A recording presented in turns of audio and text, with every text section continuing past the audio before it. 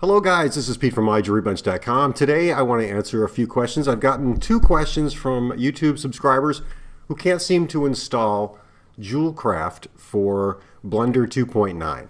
So I'm going to go over those procedures today and explain how to do it. The first thing we're going to do is get the version of Jewelcraft that will work with Blender 2.9, and I'm going to show you how to get that now. So you open up your internet browser. You can open up whichever one you want, and I will do a search for Jewelcraft for Blender and press enter, and that should bring us up a bunch of videos. Here's my video. There's a couple other videos here. Let's get down to let's see right here, GitHub. GitHub is the location where the author of Jewelcraft has the add-on, so I'm going to click on this link here to go to the GitHub address.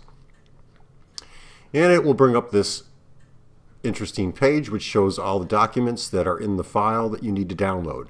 So the first thing we need to do is get the code. You can get the code by clicking here, but it may not give you the right code. So let's just scroll down to where it says download, and we see here how to install. First we're going to download.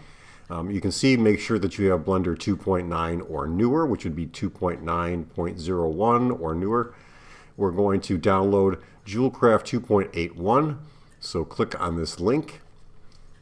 It should bring up a little box as to where we want to put it. It's going to, on my computer, it's going to automatically put it in the downloads directory. So that's fine. I can grab it from there and move it. I'm going to actually do that right now. So I'm going to grab that. I'm going to drag it into my desktop. Okay, so now that I've got that dragged onto my desktop, you can put it wherever you want.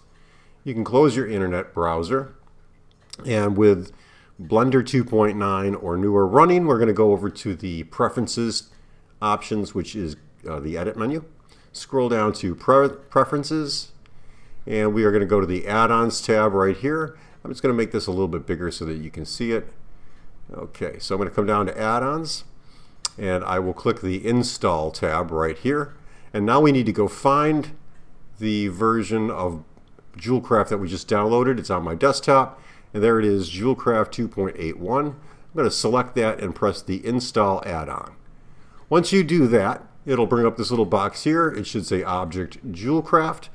To open this up, just hit the little down arrow. It will give you the author's name, the file location on your computer, and what it's called, the description, Jewelry Design Toolkit. To activate this, you have to put a little check mark in this box. Once you click on that, you will get the rest of the options that go along with it.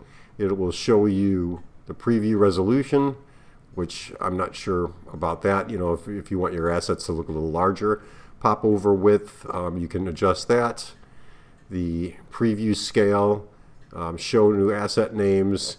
You've got weighting, design report. I don't really use any of these things. And then updates. And here you can check to see if there's any new updates for this. There shouldn't be, but if I click on check for updates, it will tell me last check today, and there are no new updates. So that check mark right there indicates that it is active. I can close this tab up, and now under my tools here, I have a Jewelcraft tab, which gives me the add gem, the jeweling for prongs, cutter, micro cutters, etc.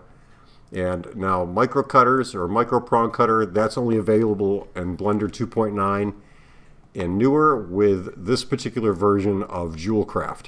It is not available for Jewelcraft and Blender 2.8. So just keep that in mind. Doesn't necessarily mean you have to use it. There are ways around using that particular tool, which I think I have a video showing that, but if not, I can do another one. That is the proper way to get and install Jewelcraft 2.81 for Blender 2.9 or newer. I hope this video helped, guys. If it did, please give it a thumbs up. If you're not a subscriber, please hit the subscribe button, because I do post videos about Blender and jewelry designs at least once a week, as well as watch repairs and my watch reviews. Thanks very much, guys, and have a great day.